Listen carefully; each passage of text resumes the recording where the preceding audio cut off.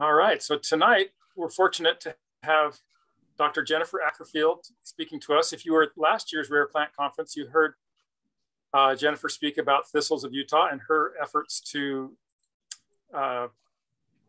reclassify the Thistles of Utah. She received one of those grants that I just talked about, or that Kathy just talked about, from the Utah Native Plant Society. That was a small portion of the funding that she used to do some of the work that she's done to reclassify the Thistles of Utah. And so I think that would support the work, some of the work you're talking about tonight. Right, Jennifer? Yes. Cool. So Jennifer is the head curator of the Natural History Collections and associate director of biodiversity research at the Denver Botanic Gardens. And she's an expert in botany. She's, what's the name of your book? The Flora of Colorado is a book that she authored in 2015. Thistles and Cirsium are a favorite of hers, and she's an expert in thistles. So we're really happy to have Jennifer here to talk to us tonight, and we'll turn it over to you, Jennifer. All right. Thank you, Mark. I'm delighted to be here. So many of you showed up to hear about thistles, which is very exciting. Cody Wallace. It is. Yeah. I am going to start sharing my screen here. Hold on one second. Always takes a bit. And there we go. All right. So if you tuned in to my presentation on the rare thistles of Colorado, I'm going to be giving some updates on that and also just kind of expanding a little bit of the knowledge and kind of taking you on a little bit of a tour as well. Unfortunately, I don't have time to talk about all of the thistles in Utah, so I'll highlight some of my favorites too. All right. So just to kind of take a little step back before I get into the thistles, I kind of want to put us, where we are in taxonomy. So thistles are a member of the Asteraceae or the Compositae family, the sunflower family. This is one of the most speciose families on the planet. Lots and lots of members in the Asteraceae family, and they're really, really diverse. Okay, but they're all united by this one shared feature called a capitulum, or a head. So we have many flowers that are grouped together and surrounded by these involucre of bracts. So we have a composite of many flowers together, hence the family name of Compositae. Oh, come on, there we go. So here is a typical thistle, right? We've got a receptacle, we've got our bracts, we've got disc flowers in here. And one thing that you might hear me mention are white glutinous dorsal ridges, and I just kind of want to point out what those are. When a thistle is fresh, it's actually really easy to see that glutinous dorsal ridge. If it's present, it's white. When they dry, they turn this kind of black or brown color, which makes it a little harder to tell. But that's what that is, in case you're ever going through the key and you're like, what's that white glutinous dorsal ridge? There it is. All right, and here's a typical flower within that Cirsium head. Okay, so we have one disc floret here. We have the pappus, and then here are the corolla lobes, and here's the corolla throat. Okay. So now we're all on the same page. We know where the thistles are. Now let's get into the Utah thistles. Okay. So Utah's thistles are really quite fascinating. There are currently about 23 species of thistles recognized for Utah. And I say about 23 because it really depends on the source and the taxonomic delimitations that we're going to use. So about 23 is about what I'm going to say today. Two of those are listed as rare, Cirsium owenbii, which we'll see, and Cirsium virginense, which we'll see. And there are actually only two introduced thistles, Canada thistle and bull thistle. So the Flora of Utah, Stanley Welsh, co-author, has this really wonderful quote that I love for the thistles of Utah. The thistles of Utah have long constituted one of the most difficult problems in the plant taxonomy of the state. And it is that way for a variety of reasons. They are difficult to really discern the morphology on a herbarium specimen. There's undescribed species. There's a variety of different factors that really play into why the thistles of Utah are one of the most taxonomically problematic groups. And so for my PhD, what I did was I really wanted to look at thistles across North America and try and sort out the taxonomy of some of these species complexes.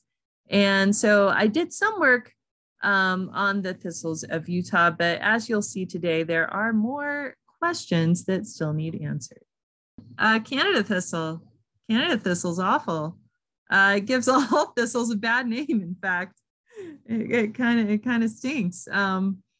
And in fact, a lot of people, when they see Canada thistle and then they see a native thistle, think, "Oh man, there's that Canada thistle again. I better get rid of that."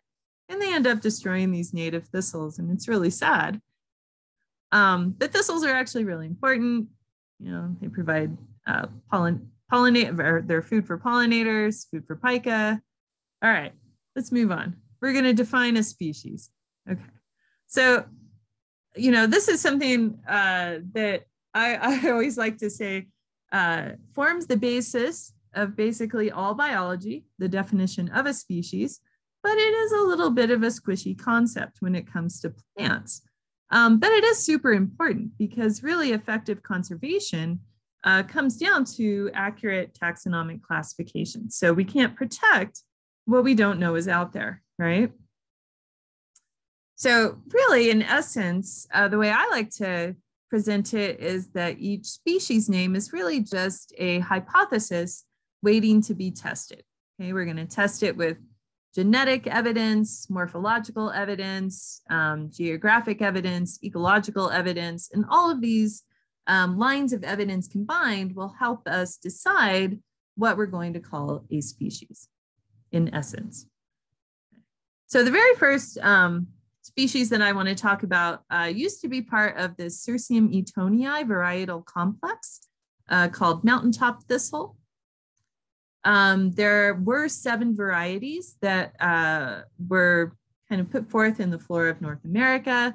I've highlighted the varieties that I'll be talking about here that are present in Utah. Well, this one might be present, variety viperinum. There we go. So for those of you who have never seen a phylogeny, this is a phylogeny basically showing the relationships of all of these different species to one another. And this is based on genetic data. Okay, so this is based on DNA base pairs. So basically what this phylogeny shows in relation to these different varieties that are in the Cirsium etonii varietal complex is that this species, as it stands in the flora of North America, really isn't a single species because we have really multiple different evolutionary lineages. And even within one different variety here, like we have 4 different evolutionary lineages. So this is really a mess. Okay, so this was really fun to sort out. So what I did was I then looked at, you know, the type specimens, I looked at original descriptions, and I tried to pair them up as best as I could. And so the very first one I started with, of course, is Cirsium etonii. And for those of you in Salt Lake City, if you've been up in the mountaintops outside of Salt Lake City, you've probably seen Cirsium etonii. It's pretty common up there. And that's where the type specimen is from. It's right outside Salt Lake City here. So that's now the only place that Cirsium etonii grows. Okay, it is not found in Colorado. It's not found in Wyoming. It may actually be found in Nevada. We're a little out on that, but it probably is not.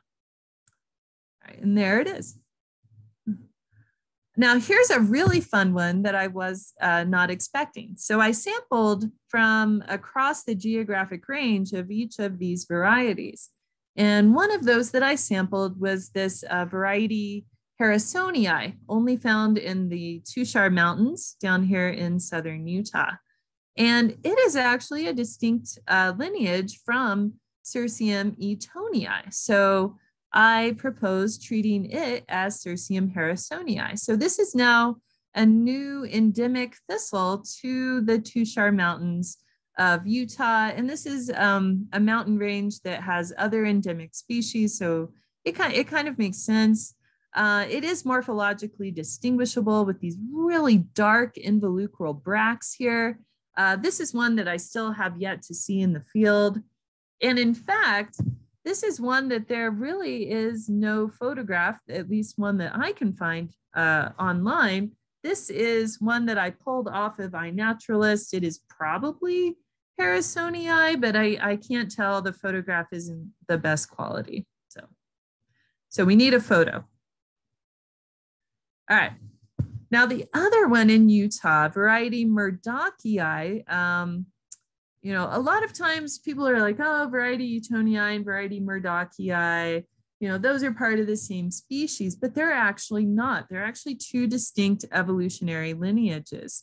And so what you've been calling variety Cirsium etonii, variety Murdochii in Utah is actually going to be elevated back to Cirsium murdochii.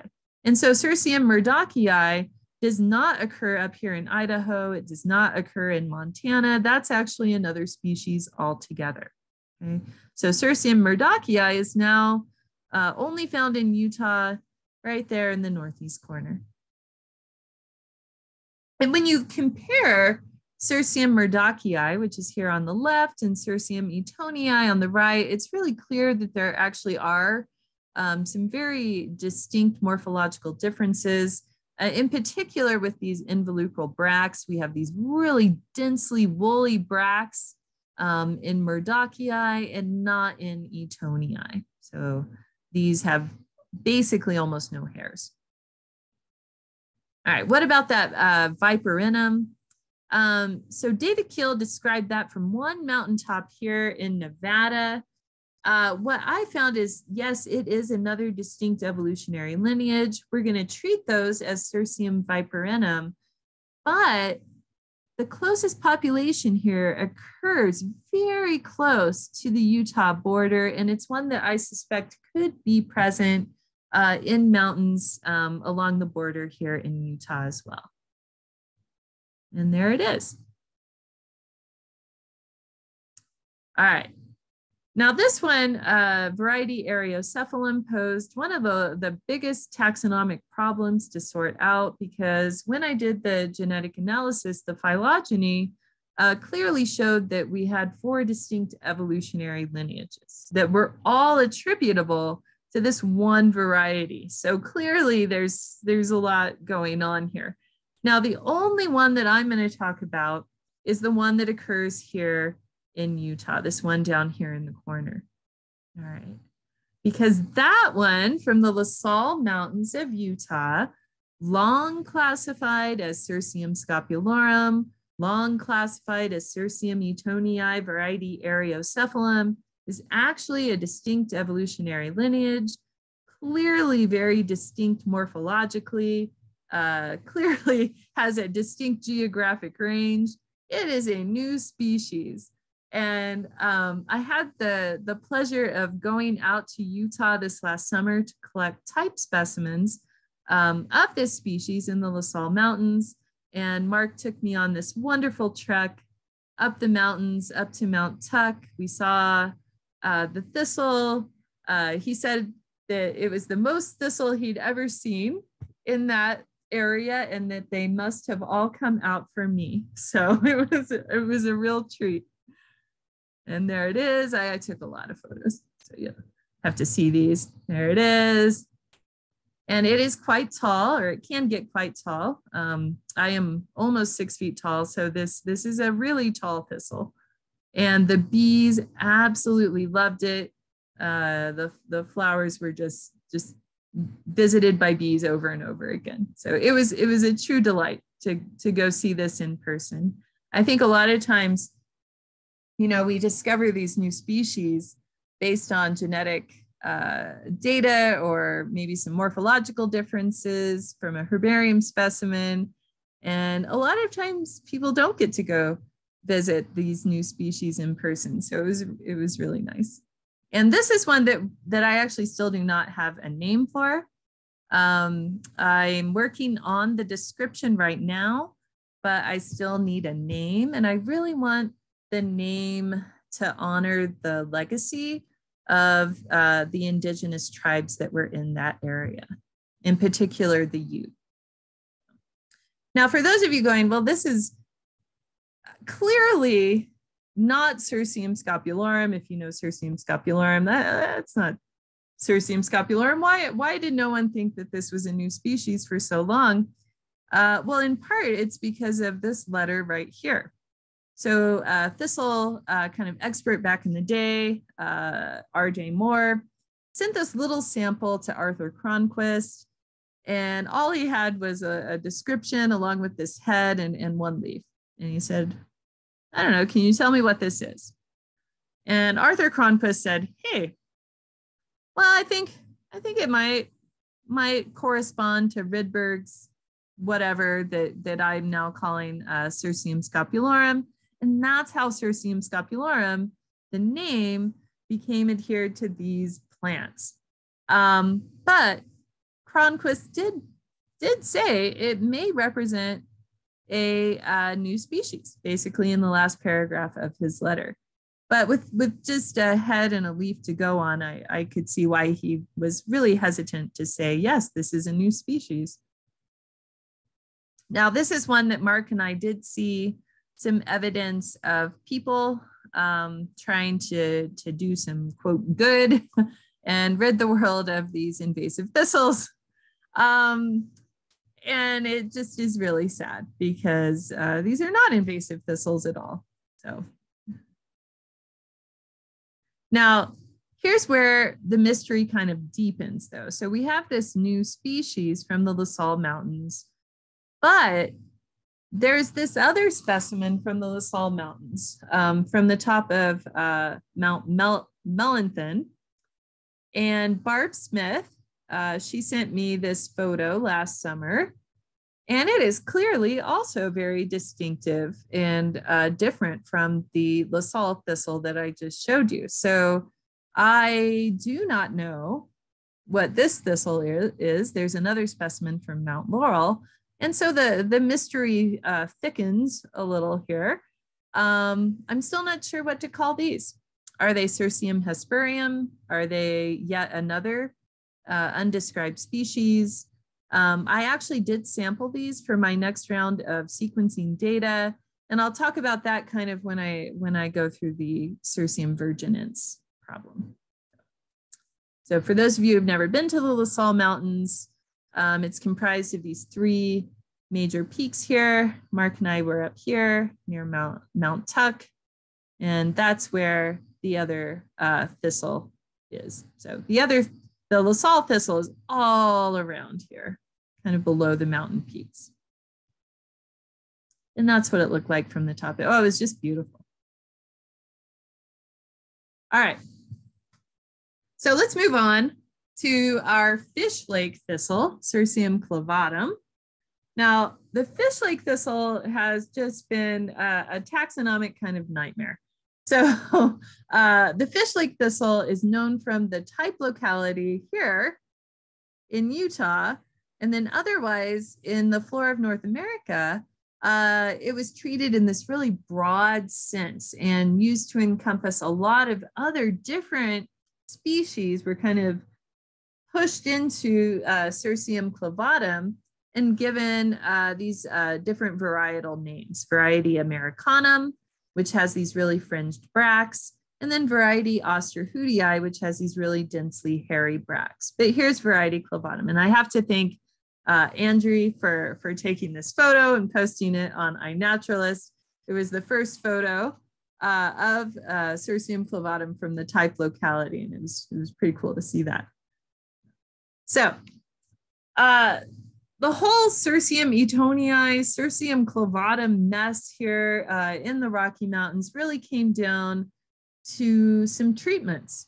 and the species that were included in those treatments. So Rydberg back in 1922 actually had it more correct than anyone up to this point. He recognized 8 species that in the flora of North America were considered synonymous with Cirsium clavatum.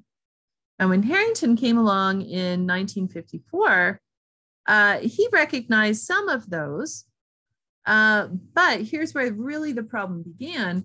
He erroneously included Cirsium etonii in the flora of Colorado. And so since 1954, people have been trying to figure out what Cirsium etonii is in Colorado. And I can tell you that it's created quite a nightmare. And the answer is that Cirsium etonii is not in Colorado. So it was never here. And then Weber and Whitman continued to include Cirsium etonii, and then all talk of Cirsium centauri, Cirsium griseum, any of those others were just gone now. So this made for quite the mess. Okay, so what happened to Cirsium clavatum? Well, I can tell you that specimens sampled from near the type locality that correspond morphologically to Cirsium clavatum do form a unique evolutionary lineage from all other Cirsium clavatum varieties. So we are now going to take those and call them just Cirsium clavatum. So now Cirsium clavatum is only found in Utah. The others, the Cirsium clavatum that were found here in Colorado, we actually had 2 different varieties, variety Osterhudii and variety clavatum, because we didn't know what to call these things down here.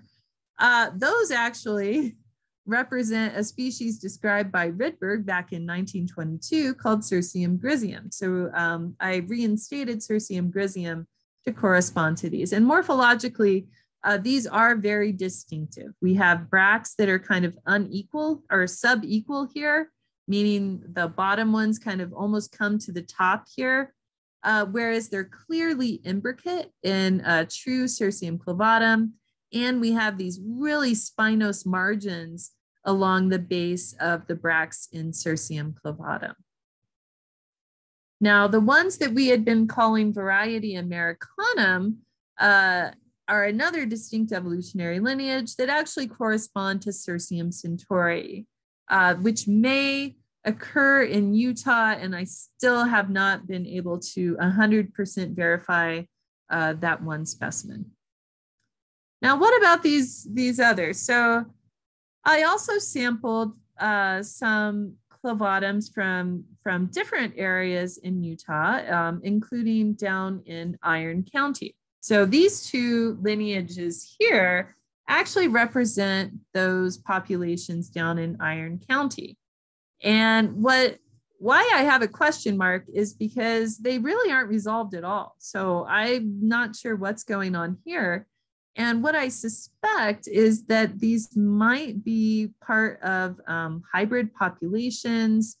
There's something very odd going on here. So let's go into that a little further. So here's that Cirsium clavatum. Again, thank you, Andre, for these photos. Just fabulous. So this is from the type locality. Okay, so this is Cirsium clavatum. Now, from Iron County, I thought, well, maybe these actually represent that Cirsium clavatum variety Markangatensis that was described by Stanley Welsh. So I took a little deeper dive into that. And at the same time that I was looking at these specimens, I thought to myself, gosh, these look a lot like those Cirsium wheeleri variety Salinense specimens. So I pulled them up side by side and I was like, yeah, I don't know. I think those are the same thing. It's just one has completely glabrous leaves and the other one has tomentose leaves on the underside. And then I looked at the locality for each of these type specimens. and realized that, in fact, these were actually collected at the same place. So that really made me wonder about these things too. So basically what I'm trying to say is there's something really weird going on in Iron County with specimens that correspond to Cirsium clavatum. I'm not sure what to call them. I know they're not clavatum, and they might be a hybrid with Cirsium wheeleri. Maybe that's what's confounding these results here. And if we take a little closer look at the heads, you can see the bracts of Cirsium clavatum here. So this is from the type specimen. And you can see those spinose margins on the involucral bracts, completely absent from the other two specimens, including that variety Markangentensis. So again, I'm not really sure what's going on here. I should mention that I'm actually sitting on a mound of data right now that is not behaving well. It does not want to be analyzed.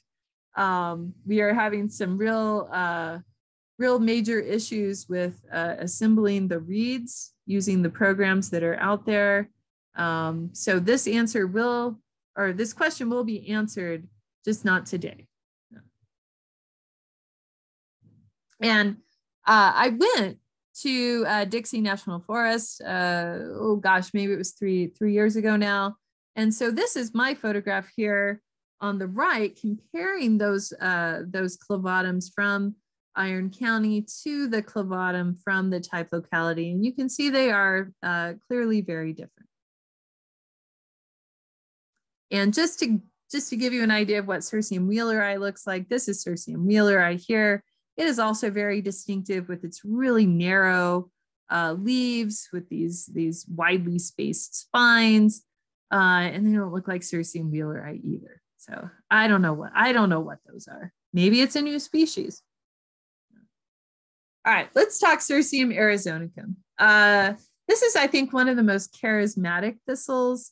Cirsium arizonicum is pollinated by hummingbirds, and because it's pollinated by hummingbirds, we have this very distinctive kind of red or reddish pink corolla that really the hummingbirds are attracted to. And then the flowers are really, the styles are really excerpted from the disc corollas there, again, lending itself to hummingbird pollination. So in the flora of North America, David Keel hypothesized that the Cirsium arizonicum complex was comprised of 5 different varieties. So I tested this hypothesis. Now these varieties, I should say, all actually have a morphological character of having the corolla lobes at least twice as long as the corolla throat. So it actually made it made sense to combine these all together into the same species as different varieties. However, when I kind of produced my phylogeny here, what I found again was that this varietal complex was not one distinct evolutionary lineage and thus not one distinct species. So I first found one that corresponded to Cirsium arizonicum.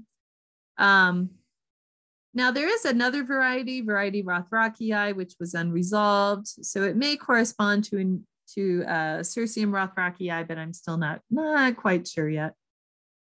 And then here's where things get really interesting. So in the Cirsium arizonicum complex, it was divided up by whether the flowers were red, meaning that you had either variety arizonicum or variety Rothrachii, or whether the flowers were this kind of purplish color. And the purplish color corresponded to variety bipinnatum. Well, what I found is that variety bipinnatum itself actually was not one distinct lineage. So we actually had 2 distinct evolutionary lineages, each corresponding to a different species. We had Cirsium calcareum from the southern part of Wyoming and southern Colorado. And then we had Cirsium pulchellum, more from the northern part of Utah and into Colorado there. And morphologically, these are really very similar. They're actually really difficult to tell apart, but they are distinct evolutionary lineages. So they are 2 different species. And in fact, I thought what was really neat when I went through and I looked at all of these results was there was someone that did a master, maybe a PhD. Anyway, someone did some graduate work on the Cirsium arizonicum complex a long time ago. And they looked at the morphology of this group, and every single species that they pulled out as distinct morphologically also corresponded to a distinct evolutionary lineage. So to me, that says, oh, that's pretty cool. That means that's good support for these as being distinct species.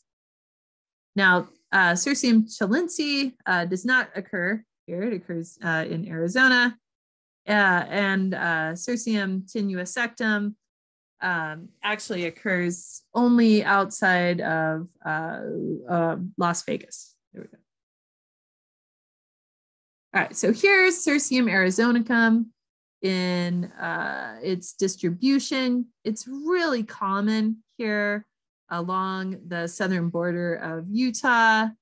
And in fact, I saw tons of it. This is it in Bryce. This is it in Zion. And what's really interesting in Zion is this is actually a hanging garden here in the background. And the Cirsium arizonicum is like, oh, I'm out here. I'm not really in your hanging garden community, but I'll take this water. I'll take it. And then this is Cirsium pulchellum. I took this photo in some more calcareous hanging gardens outside of Moab, really dry cliff sides here. And then this is Cirsium calcareum. I'd like to thank Al Schneider for this photo. I saw his name here today, so it's cool that he's here. And I have not sorted out yet the distribution of Cirsium calcareum from Cirsium pulchellum. This distribution is basically lumped together, but if you know, if we want to kind of pry it apart, this is basically where calcareum grows, and this is pulchellum. Now, it would not be a talk about the hanging or a talk about the thistles of Utah without talking about the hanging garden thistles.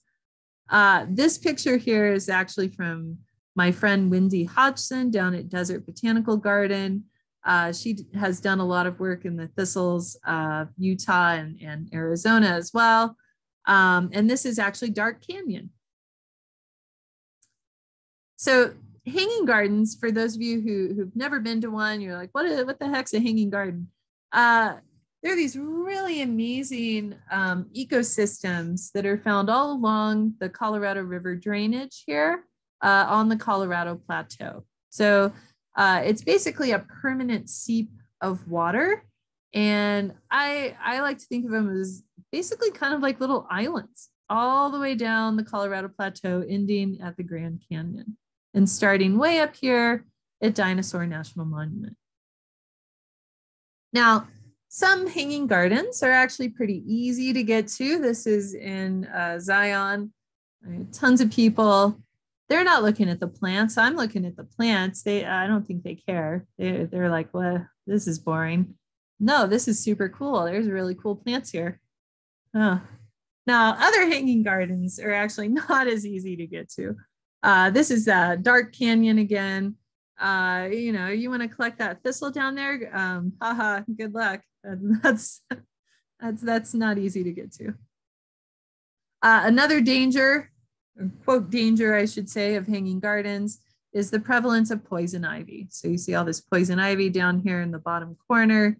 It loves hanging gardens because it's wet. All right, so I'm going to start our journey of hanging garden thistles up in Dinosaur National Monument with Owenby's thistles, Cirsium owenbii.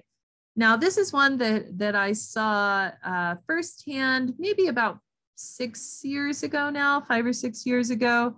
I took my son on a little hunting trip for Cirsium owenbii. It was super, super fun. We had a great time. And one of the things that I noticed when we found Cirsium owenbii was that the spines were actually soft. And I thought that was really interesting. Like like I could brush the leaves on my hand, and it didn't hurt at all. They were like kind of soft. And I thought, huh, that's weird. I wonder if that's because, you know, these thistles occur in these kind of hanging garden habitats. Maybe they don't really need their spines for protection anymore. Maybe they're not putting resources into those. I don't know. It's just a random thought there. Yeah. But there it is. There's Circe moenbii, and it's a little hanging garden next to Aquilegia, micrantha. It also grows in these kind of sandstone ledges here, basically where the water kind of accumulates. And there's its global distribution. It's not a very large global distribution, and it just kind of makes it over the border here into Utah. Now, the next hanging garden thistle is probably the most common hanging, well, it is the most common hanging garden thistle in Utah, Rydberg's thistle, Cirsium rydbergii, pictured here with my graduate student, Austin, who also is working on a different component of the thistles. So here's Cirsium rydbergii. This is actually, you might recognize this. This is just under Corona Arch, right outside of Moab. There's a beautiful, lovely population of Cirsium rydbergii there. Here it is again in Dark Canyon. Again, this is from my friend Wendy. I should mention these pictures were taken in the 80s. Oh, kind of cool. There she is. Tons of Cirsium rydbergii. And there it is. Now, another thing that's kind of interesting about all of the hanging garden thistles is that none of the leaves or the bracts actually have hairs on them. So they're all glabrous or glabrous. Again, is this a modification of growing in hanging gardens? I don't know. And there's the distribution of Cirsium rydbergii. So I think what's really neat though, so again, in this larger sampling set that I have all this data for now, I've got a more extensive sampling of Cirsium rydbergii from throughout all of these different populations. This one down here in the Grand Canyon probably actually represents a distinct new species that is undescribed. That's cool. Now, the last hanging garden thistle is one that is really hard to get to. This is Cirsium joannae. It's actually only known from 2 localities in Zion National Park. It's at least a day to get back to these localities. I have not seen them yet.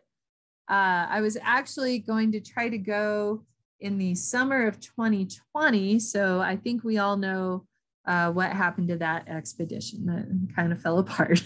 So someday I'll go see Cirsium joannae. But what's really interesting evolutionarily about Cirsium joannae is that it is sister to that high alpine thistle, Cirsium viperinum. And if you look at the heads, if you look at the bracts, everything about those heads actually looks like Cirsium viperinum. So I think that's really, really pretty cool. There's a really neat question there. All right, here we go, Mark. Here's your Cirsium scariosum. So in the flora of North America, it was hypothesized that Cirsium scariosum was comprised of 8 different varieties. Here in Utah, you've got most of the varieties that are not endemic to California. So you've got a good mix here of scariosum, coloradense, thornei, and americanum.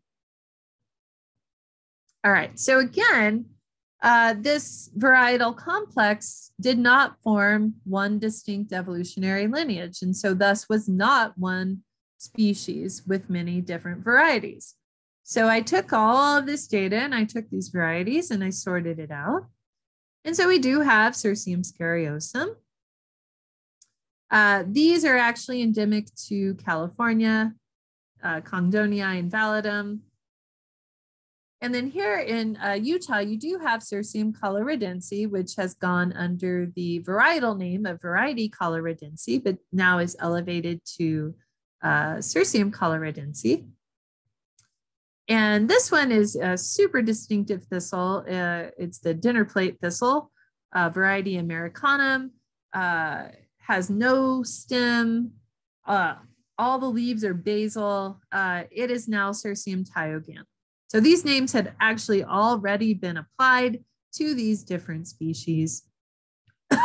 I just had to reinstate them. Now, I should point out here that you might be like, why do you have two different phylogenies, Jennifer? Well, these are from two different data sets. So this is actually a data set that is just like traditional Sanger sequencing for anyone that does molecular work. And this, oh, excuse me, is based on next generation sequencing.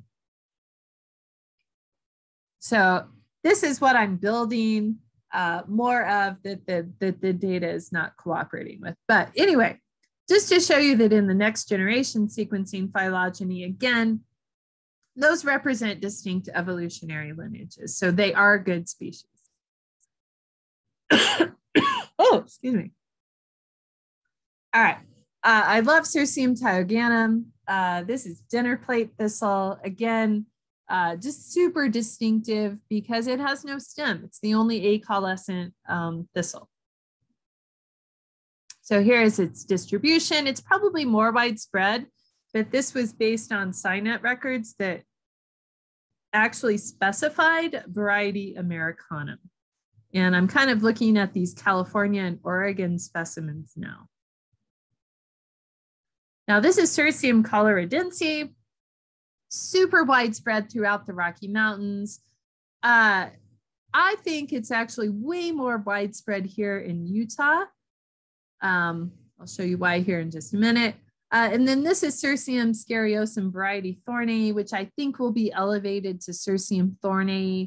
I just really feel that, but I don't have 100% proof yet. But clearly it's very different from this Cirsium scariosum, right? That's really different looking. Okay, so is Cirsium scariosum present in Utah? The answer is yes. Way up in the, excuse me, the northeastern county, you will see, oh, excuse me, true Cirsium scariosum. I think that most of the other variety scariosum specimens in Utah are actually Cirsium coloradense, thioganum, or thornei.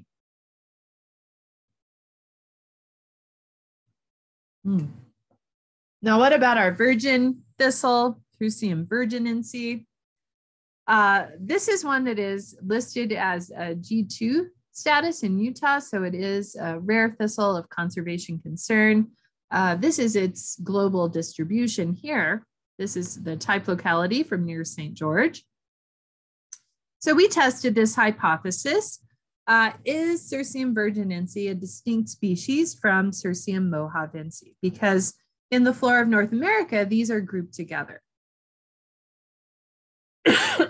So what we found in this data set was that they are sister to each other. They do share a common ancestor, but we do see some very distinct morphological differences. So this is actually the group that my student Austin is working on currently. He did a widespread sampling of Cirsium mohavense, Cirsium virginense, and in the Grand Canyon here, actually, let me go back, down here, we actually think that that's actually a new species. Cirsium wallopeorum is the proposed name. But what he found was that morphologically, he could separate these. We are still waiting again on the genetic data to be analyzed. I can hopefully provide you with an update if we ever get the data sorted out. It is really a nightmare of data. Yeah. And here, just in case you're wondering, what does Cirsium wallopeorum look like? How is it different? It's clearly pretty different. It's a little tall. It's got some height to it. And it's got these giant basal leaves that are like over 2 feet long. It's really a remarkable thistle. So in our opinion, based on the morphological work that Austin has done, we do think that Cirsium virginense should be recognized as distinct from Cirsium mohavense. One of the ways that you can distinguish these is the arrangement of the heads. So in Cirsium virginense, the heads are much smaller than mohavense, and they're also in these kind of clustered glomerals, whereas in mohavense, you usually just kind of see this singular head. This is the type locality of Cirsium virginense here, right outside of St. George.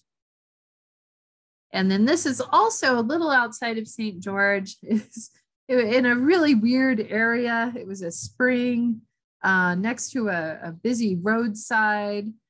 We stopped to collect the thistle here. By the time we got here, it was 109 degrees. And my poor student, Austin, oh, he's such a trooper. He's collecting the thistles, but look at his face. He's so tired and hot. He did a lot of work for this. So. Anyway, my conclusions really are that there needs to be some more work completed on Utah's thistles. While I have answered some of the taxonomic questions, actually many questions still remain. So I've brought up a few of those today. One of the things that would really help me and really help any botanist in their taxonomic work are photographs. So I really encourage all of you to make observations and to upload those to iNaturalist. I really use iNaturalist as a tool when I'm analyzing the morphology of a group. It's such an amazing tool.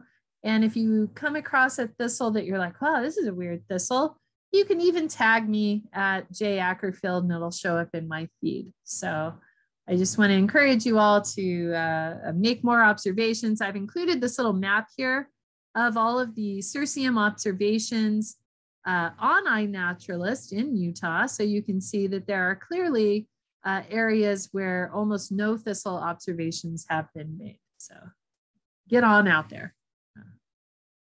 And with that, this will be done.